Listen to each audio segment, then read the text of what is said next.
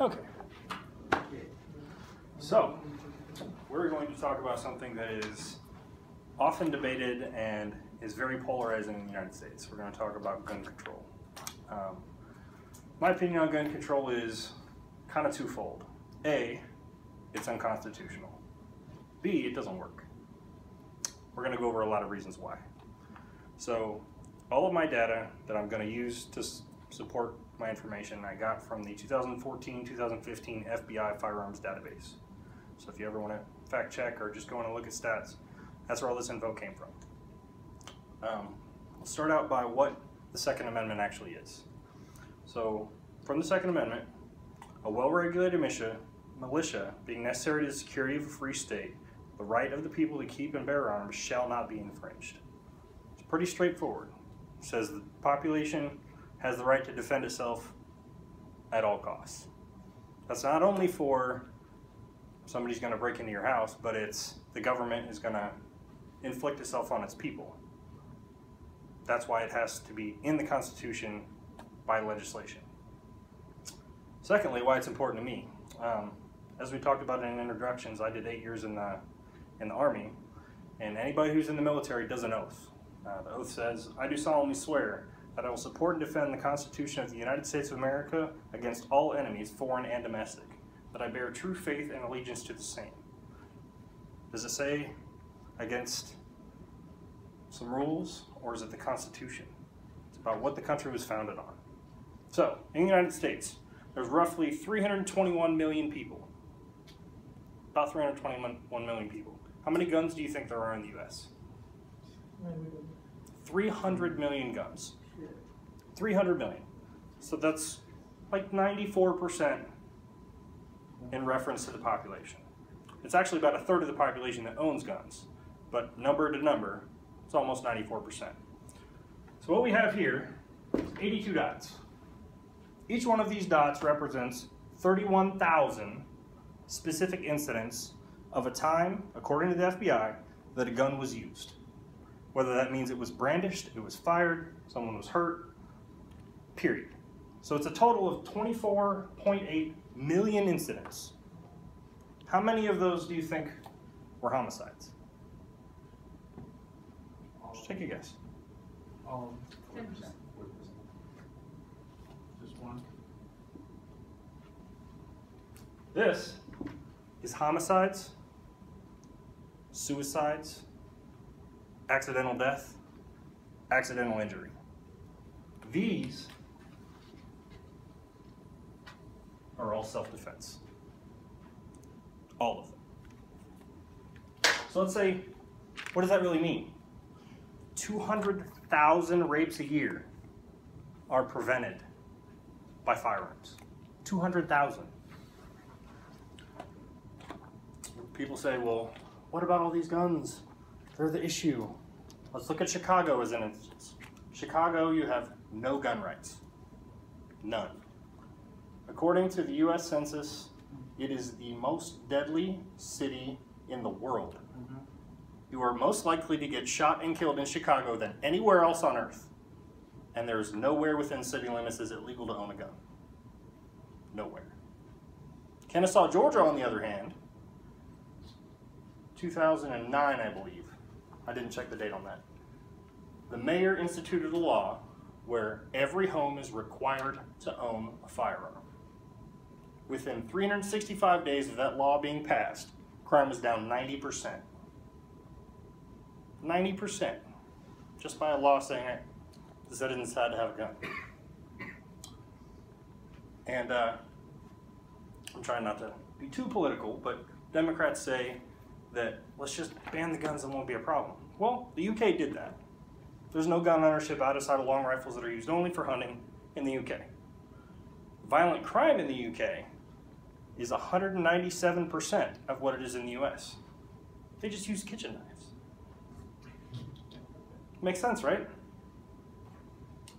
So, to round out what I'm saying here, we're going to do a little role playing.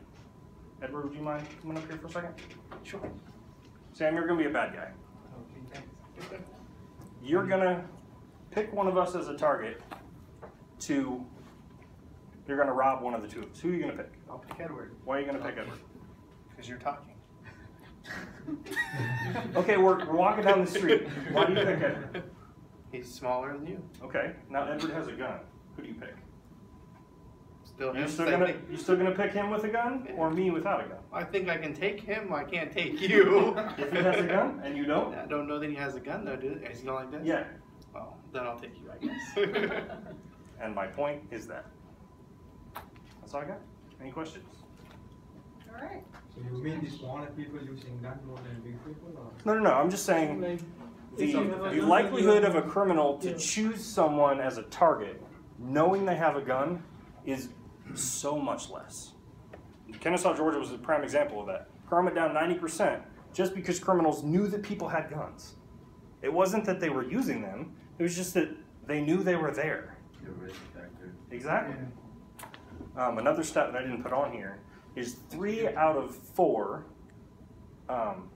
convicted felons were polled about if you know someone has a gun, are you still going to interact with them in the same way? 3 out of 4 say no. They're immediately going to pick someone else.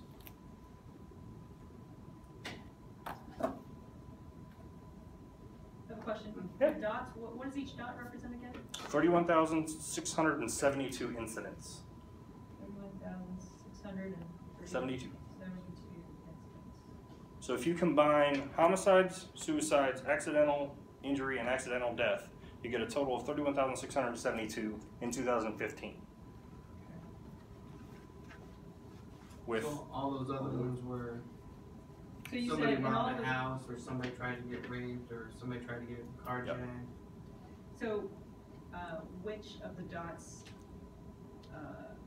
take into account, like I'm robbing a convenience store and I pulled a gun? You said these are all the incidents, like brandish a gun. Is that in the square or is that under that one dot? I think that's in the square, isn't it? So people who use a gun in committing a crime.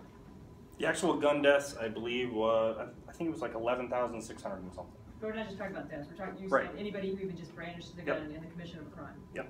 Anytime a gun is present in a report, period. It's in that one dot. No.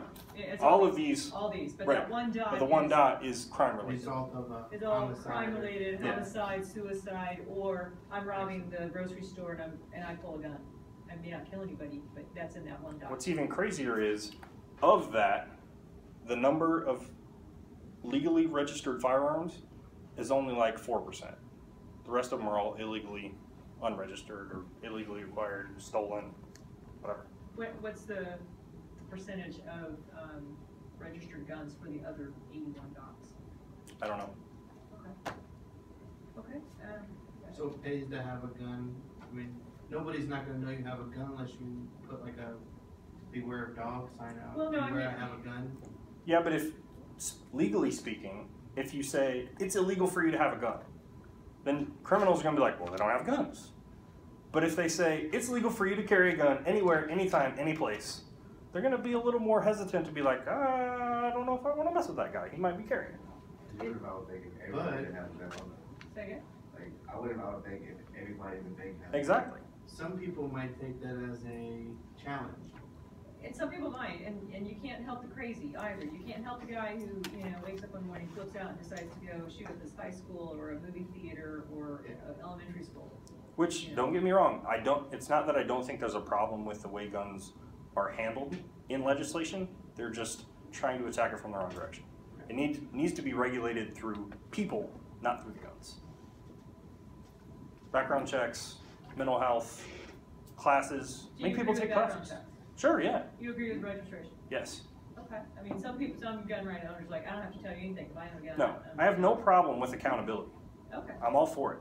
But it's not about the guns, it's about the people. Yes. I Mental. agree on that. What do you think of the loophole of selling guns at gun shows? They should be the exact same as if you were doing it at a gun store. Okay. All right. I'm just asking questions Yeah. for things for the class to think about. And what In Texas, some states have laws where, for example, if Sam broke into my house in the middle of the night, Why do I always do that? because you're the bad guy.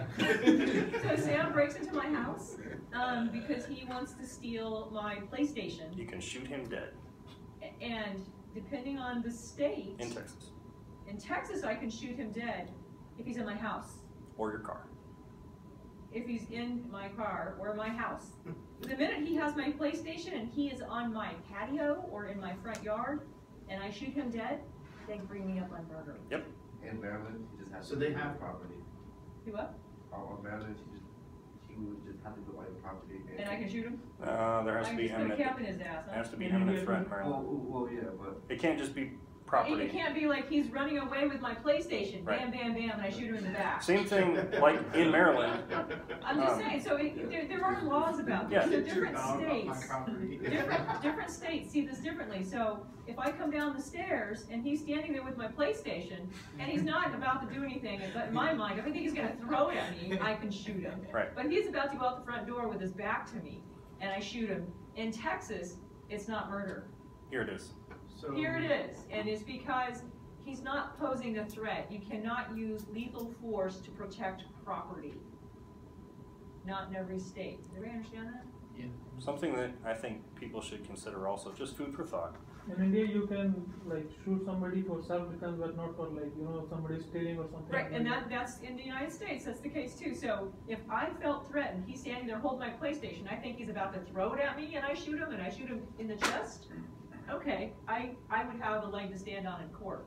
Because I'm afraid for my safety, he's gonna hurt me, my self-defense, I'm gonna shoot him. you just have to. But if he's about to go out my front door and I shoot him in the back, there's no way I can say that I'm defending my safety. There's also lots of laws about if you shoot, your intent is to incapacitate your opponent. If you I shot him in the arm, well, guess what? You're going to jail. Right. A point that I wanted to mention, I forgot to put in my. Isn't that what you want to do though? Or No, No. you can't shoot. You can't shoot somebody. You just can't shoot somebody, to protect property, ever. You can only do it in self-defense. I mean, if you're defending yourself, don't you want to shoot him in the arm No. or the leg? No, you want to take him out. No. So if you felt imminent threat, you put two caps right in your chest. Okay, you're under stress. Do you want to aim away from the biggest part of your target, Center mass. or do you want to aim for the biggest part of your target? I'm aiming Well, for to be the successful, you want to get to the biggest Right, part of your right. target. Okay, If you feel in your threatened, I don't care where I hit him. I just want to. I'm going to aim at the biggest part of his body, center mass. Right. and you're not gonna let me aim. No, you come out and shoot till they quit moving. Right. Period. That's exactly right. But last year, what was a big law that was passed nationally that was a big deal? Not about guns, just in general, in the United States. Something that was legalized nationwide. Marijuana? Not yet. No, not nationwide. You're right. Why? Not nationwide. Gay marriage. Oh. Federally, Nationwide, really? it was determined that the states could not regulate their own laws and say, we can and we can't. Federally, they said, gay marriage is legal, which is not at all in the Constitution. But the right to bear arms is, and is still regulated at the state, city, county, and municipal level. That's what the question I was going to ask you is not to be state, but to be federal. Every state has to be compliant against the same law. It's either the right to bear arms or it's not the right to bear arms. Well, it's the not- Constitution. So, There's no and 50 that's shades of gray. well, and that's where this topic is not about gay marriage, but going back to gay marriage, it is in the Constitution because it's life, liberty, and so some people will say, I have that right. It's my freedom, my right to marry who I want. It is my right. You're saying it doesn't say specifically in the Constitution, and other people argue, it doesn't say specifically you can own an Uzi either, I'm not saying I got it. I'm but opposed just saying, to I'm gay not marriage. arguing, but Yeah. but it's just Your you're right. interpretation. A lot of this comes down to interpretation, and that's why we have a Supreme Court, albeit a Supreme Court that has its hands tied right now because we only have 8 justices. I think anything that has to do with civil liberties and rights should be at the federal level. I agree. I totally agree with you. And it has to be because our Constitution is based on that. Everybody, no matter what state you live in. Like one state cannot regulate that, white men who like to play video games, must pay extra money, Let me stop this before it's